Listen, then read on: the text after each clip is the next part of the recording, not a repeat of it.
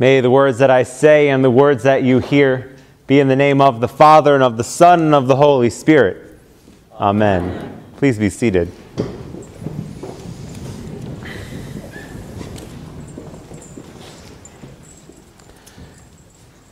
Does anyone have any of those Christmas traditions that they have within their families that for them, without these happening first, Christmas hasn't even started yet?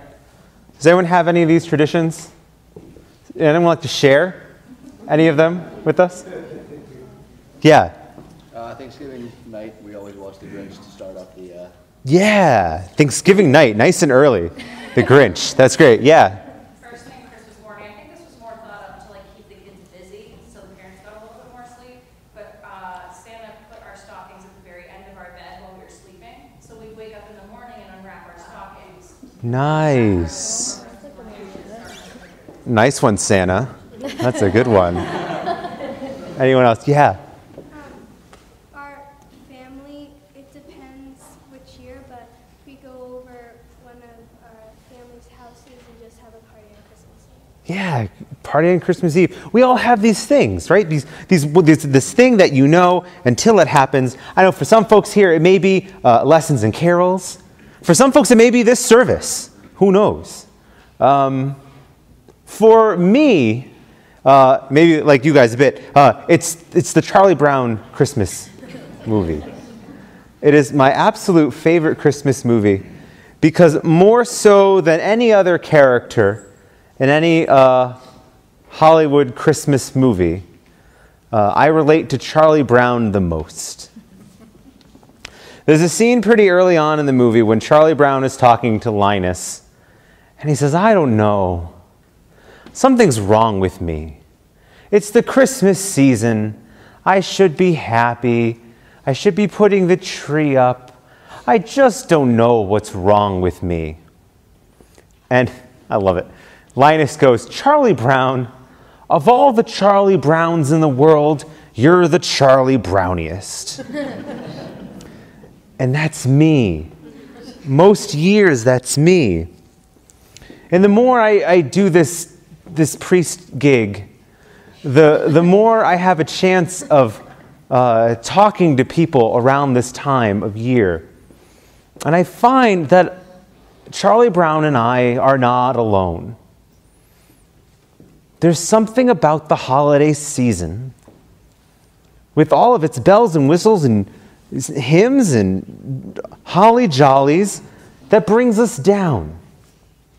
Am I alone? Is anyone else kind of get the... Oh, thank goodness. This was going to be like the rest of the sermon was null and void. All right, Emery, this is just me and you. Now, everyone else is having the best Christmas ever. So this year, I tried to take things in my own hands. I wanted to explore joy a little more. Because I don't think I'm not being melodramatic when I say that there are Christmas seasons where I go through the holiday joyless. Because there's a part of me, and if you've been here for the last few months, you've heard me go down this road before, but there's part of me when I look at the cover of the New York Times or the Facebook feed, I just see there's so much wrong with the world. It's hard to hold on to that and the joy of Christmas at the same time. They seem to be in conflict with each other, and I can't let one go to hold on to the other. So I started doing some research. You're all like, oh my God, first we got a sermon and research. We should have went to the 5. They had candy canes at the 5, I kid you not. In the late 70s, there was a study done where they found scientifically that someone who won the lottery and someone who was in a paralyzing car accident, over time, ultimately, one was no happier than the other. They had the same level of joy in their life, ultimately. This created this understanding that there is a happiness set point. That over time, you're going to be about as happy as you're going to be. I know, right? The good news is coming. So then, sometime later, a psychologist by the name of Sonia Lubrinsky, she's the associate editor of the Journal of Positive Psychology, and she's the author of the book of The How of Happiness. She finds in a study that 50% of what determines that set point is biological. We have no control over it, but only 50%. That the other half of developing that set point of happiness lies within ourselves. We're getting to the good news. She says that there are 3 factors that have the greatest influence on how much happiness or how much joy we're going to sustain, where our set point is going to be. It's our ability to see a situation more positively, our ability to experience gratitude, and the choices we make to be kind and generous. 3 things we can do: see situations more positively, ability to experience gratitude, and our choice to be kind and generous. To be positive, be kind and generous, and to experience gratitude. So here we are on Christmas Eve, and we hear the gospel story that we've heard read time and time and time and time again. We can almost recite it by now by heart. We know the story of Jesus being laid in the manger. There's an image in this story that kind of gets me every year, where they, at least the way we translate it in the English, we say that Jesus was wrapped, which for we who are mere hours away from unwrapping our Christmas gifts under the tree, it creates a certain visual image in our mind that waiting for us in that manger is a gift. Waiting for the shepherds in the fields that night were the multitude of angels who come and first say, "Be not afraid, for you a Savior is born." And then possibly the most terrifying thing could happen next, but all of the angels of heaven appear and sing, "Glory, glory." And the shepherds find joy. So now we're at the impasse. We have here Christmas Eve with the season that tells us to be happy and joyous, with the resistance that maybe that's just not possible this year. And we have this image of the baby Jesus as a gift.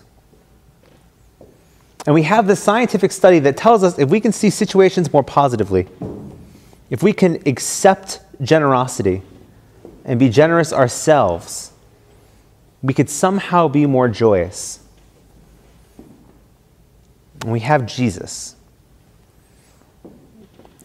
this infant who grows up to be the example of sacrificial living. Each story along the way, we have an understanding that Christ lived only for others. And I wonder if the joy that we're supposed to find in this Christmas season doesn't come from the fact that this is this newborn, beautiful baby. Doesn't come from the angels that are singing on high, but comes forth that we now have an example to live by where we're going to find joy. And you know that this is true because you've experienced it. You know that feeling you get when you do something good for someone.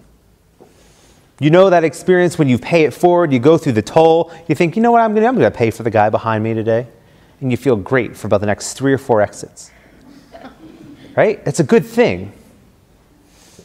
Or maybe it was last week, or maybe even last night while you're out for dinner, and you left a particularly large tip because it's the Christmas season. And you left feeling pretty good about yourself. This is a good thing. I don't want to poo-poo the small things we do in life. Because what happens is this joy is contagious. When we give, 2 things happen. One, we give joy to the other person, and they experience it in their own way. But then we find ourselves more joyful, and we go out into the world beacons of joy. And then those people we interact with, they find us more joyful, and we bring joy to their lives. And it goes on and it goes on when we give. So maybe the gift this season, the reason we come to church year after year, to this space, and for some of us, and it's okay, maybe the only time, we're reminded that the joy that we find is imitating the sacrificial life that Jesus gave for us. That the baby who grew to be a man in that manger that day died upon the cross in the ultimate act of sacrifice. Each step along the way teaching a message of love and acceptance and selflessness. Christ never said it would be easy. Never said following Christ would bring us happiness. But there's something about this Christmas message that brings us joy. So this Christmas, as we leave these walls in a little while, and we interact with our complicated and complex families tomorrow, I challenge us all here. Reshape that Christmas. Make our interactions tomorrow purely for those who are around us, past just giving of the gifts, but living our lives in a way reminiscent of the one whose birth we celebrate today. I wonder what sort of joy is waiting for us on the other side. I bet you find it there. And when you do, make sure you share it with others. Amen. Thanks for listening. If you like this sermon, click subscribe and give us a thumbs up below. Your feedback helps us share what God is up to here in Londonderry with the rest of the internet. See you next week.